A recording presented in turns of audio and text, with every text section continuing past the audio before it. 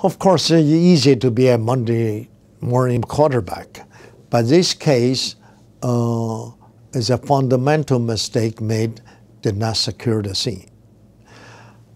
If the scene was secured, if they search the house thoroughly, police respond to the scene pretty quick. I have to give Border Police Department a lot of credit. They respond quickly. And they got there after 6:30. If they search the scene, detectives search the scene thoroughly.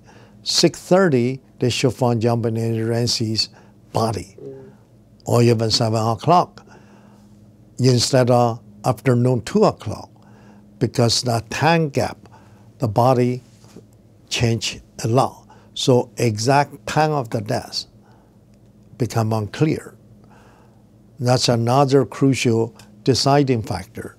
If they found the body and that moment, it's probably easier to determine the time of death, the manner, cause of death is much easier.